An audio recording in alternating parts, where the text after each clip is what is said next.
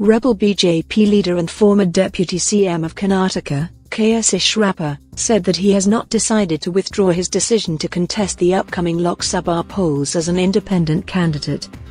Eshwarappa said, "I was not able to meet the Home Minister and also, I have not decided to withdraw my decision to contest as an independent candidate." Eshwarappa is reportedly miffed with the party's decision to deny ticket to his son K. Kanthish to contest the Lok Sabha polls from Shivamogga.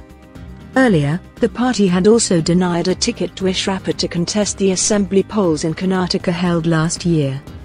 Eshwarappa has also vowed to get B.Y. Vijayendra removed from the post of state BJP chief. Both Vijayendra and Raghavendra are Eshwarappa's sons. Eshwarappa is the senior-most BJP leader in the state who built the party from scratch in Karnataka along with Eshwarappa and others.